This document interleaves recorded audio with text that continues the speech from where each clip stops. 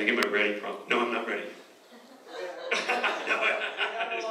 Let's go. Okay. My name is Darwin Sanoy, and I have spent about 20 years at the CMD prompt, 15 years with PowerShell, or I'm sorry, 15 years with VBScript and Bash, and 5 years with PowerShell. I want to tell you about the parts of PowerShell that make me more productive every day. My father is a mechanic and works on machines where he has to grease complex machines. His hack allows him to do that in safety, comfort, and without having any more machine downtime.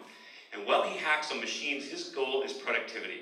His own, his team's, and his company's. And his ideas about productivity are locked up inside of my soul as well. So I believe that productivity matters the most, and PowerShell puts my productivity front and center.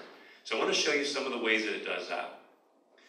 First of all, let's talk about the productivity of the mind. As an instructor, I've made many student exercises. At one point, I decided it was a good idea to have variable substitutions to reduce the maintenance of the exercises. The consequences to student learning were catastrophic as they labored to understand the substitutions and keep them straight. I later learned that when you load down someone's thinking with useless information, it burns up those precious cycles that they need for comprehension. So cognitive loading matters when we handle technical tasks, and PowerShell does a good job of minimizing cognitive loading. English is a very hard to learn language due to its messy semantics and organic structures. When we work with programming languages, we'll deal with them very similarly in our mind in regard to semantics. Our mind can contain about 5 to 7 things at a time when we're trying to process something.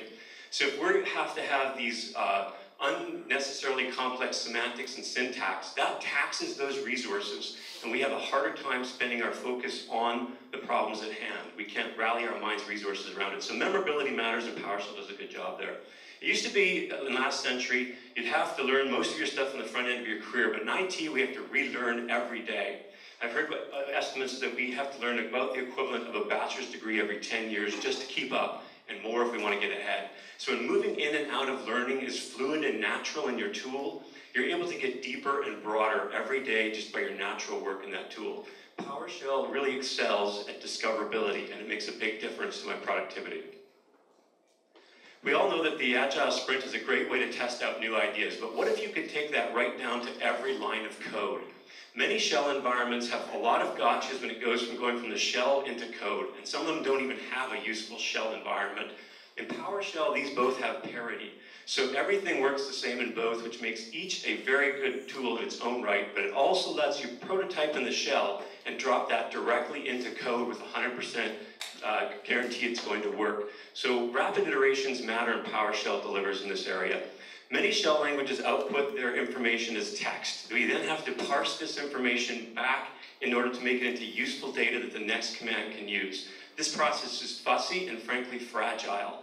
However, PowerShell deals with rich objects. When it retrieves data, it comes into objects, and the objects, methods, and data can be passed from command to command. So you can focus on really getting the problem solved rather than on fussy parsing and fragile code in production.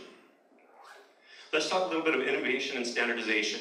Black & Decker had 120 power tools with a dizzying variety of motors. They decided to standardize on one, and they reduced their problems by 90% and their costs by 80%.